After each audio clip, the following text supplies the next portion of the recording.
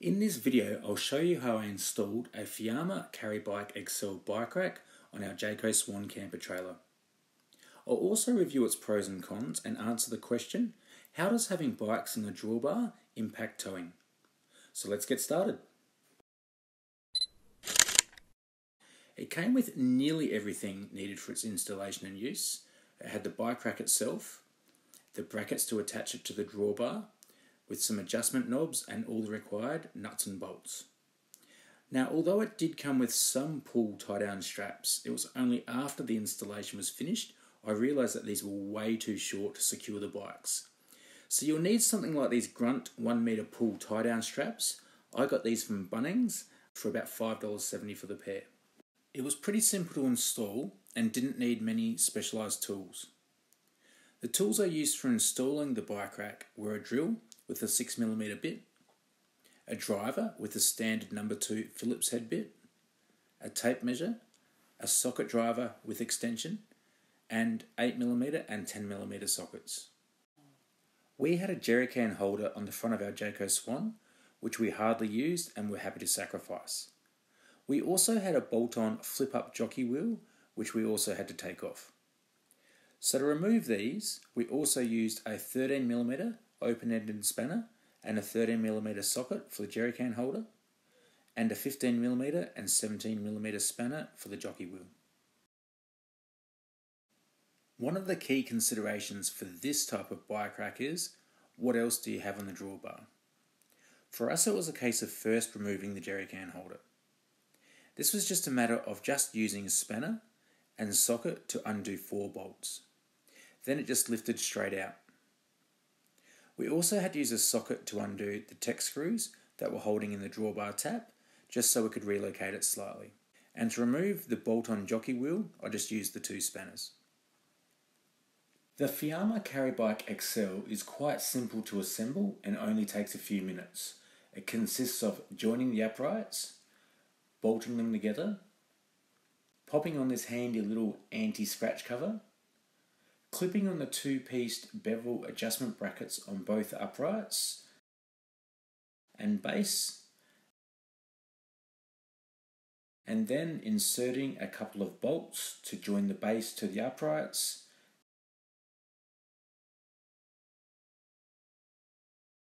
and winding on the adjustment knobs to hold it all together.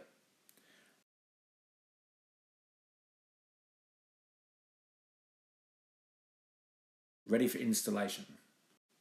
In terms of confirming the correct location and fit, first it was a case of making sure the bike rack was centered.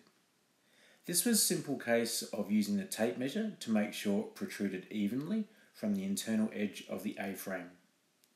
So that it didn't impact with the tow vehicle's turning circle, it was important to make sure the rack was as far back as it could go, but without impacting on the boot operation or the insertion of the bed support poles for our Jayco Swan. Perfect.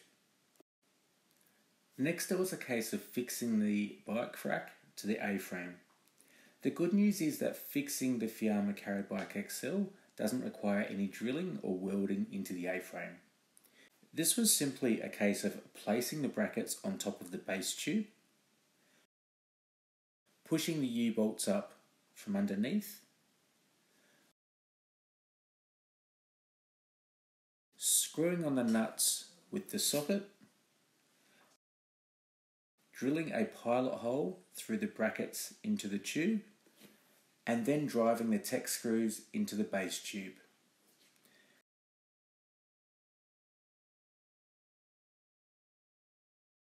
And that completes the installation of the Fiamma Carry Bike XL. Easy. Now, one thing I didn't actually include in this video is that we did need to shorten the handle of our jockey wheel bracket. This was an extended one that someone had added to the original, so we had to trim it back a little bit to clear the bike rack.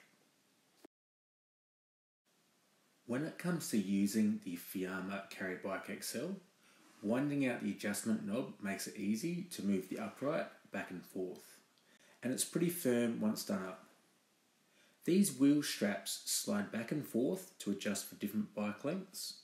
So when it comes to fitting a bike onto the Fiamma, this is a much easier option than lifting bikes up onto the roof, either of the roof of the camper or of our car. Preparation involves firstly undoing the adjustment knobs, which allows the upright to move forwards and out of the way, and undoing the wheel straps and then folding them out of the way.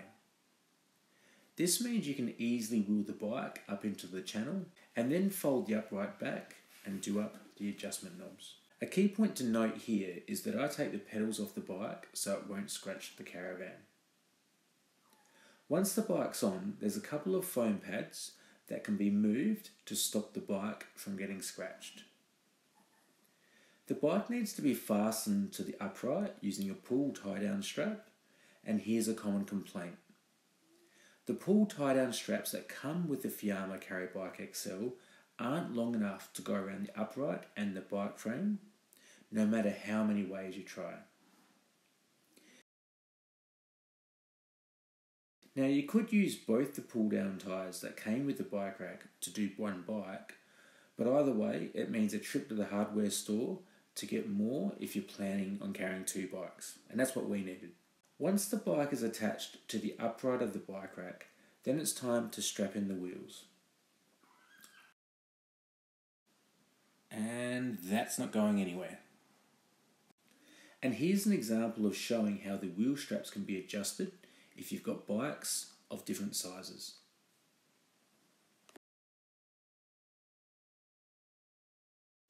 When it comes to using the Fiamma Carry Bike XL, here's how it looks when it's on a Jayco Swan. That's the short drawbar version with two bikes on it and attached to a Mitsubishi Pajero, the type that has a spare wheel mounted on the tailgate.